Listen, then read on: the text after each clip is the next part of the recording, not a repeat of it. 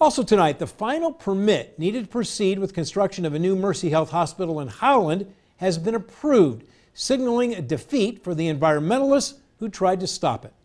The hospital and development known as Enterprise Park is being planned to be built along Mosquito Creek in Howland, where for the past several months there has been a vocal debate concerning 16 acres of wetlands which the Cafaro Company wants to use to build a new Mercy Health hospital and which environmentalists want protected.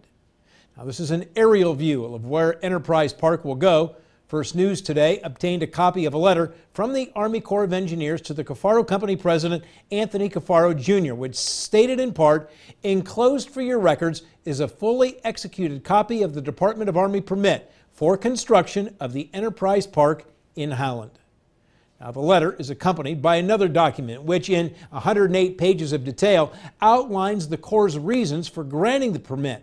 In analyzing the effects eliminating the wetlands will have, the Corps determined there will only be minor short-term effects, but nothing major.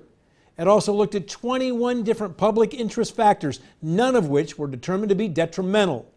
The Corps did mention a lack of information on exactly what Mercy Health has planned and stated it wants documentation concerning its plans before the wetlands can be used. Now, a group of concerned citizens who have tried to stop the destruction of the wetlands issued a statement which read in part, quote, "Going forward with this proposal is just unacceptable.